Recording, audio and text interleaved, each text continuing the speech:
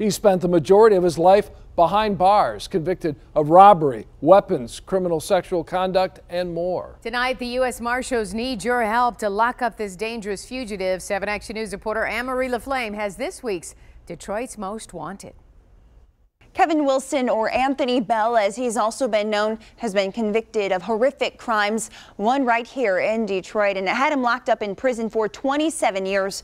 But even while incarcerated, the marshals say he couldn't stay out of trouble. If he couldn't behave in a custodial sentence environment in between 4 cell blocks, what's he doing out there in the real world? What's he doing on the street? At 57 years old, this man has spent more of his life inside prison than out on the street. Extremely long, lengthy, violent criminal history dating way back to 1976. It began with setting a car on fire as a juvenile. Arrested under the names Kevin Wilson and Anthony Bell, he landed a lengthy sentence after a horrific incident in Detroit. In 1980, Wilson was charged with attempting to rob 4 girls at gunpoint, him and his friends. And then he sexually assaulted them at gunpoint. While in prison, he had a chance at parole after 15 years. He never got out on parole. He served the whole time. He served 27 years because of his extreme violent behavior. He was also charged while in custody of possession of a weapon. Upon release, Kevin Wilson, or Anthony Bell, failed to register as a sex offender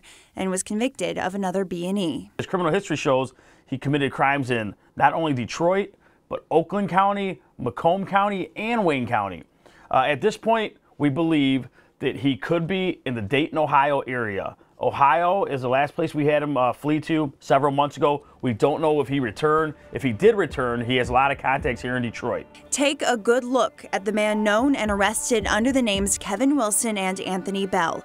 He's 57 years old, 5'8", 185 pounds. This is stuff that he accumulated over the years. We're not making this up. What is he doing now? I guarantee he's probably doing the same stuff along these lines that he's done his whole life. Now, as always, there is a cash reward for any information leading to the arrest of any of the fugitives featured on Detroit's Most Wanted. If you know where Kevin Wilson, Anthony Bell is, call the U.S. Marshals at 313-234-5656. I'm Anne-Marie LaFlame, 7 Action News. All right.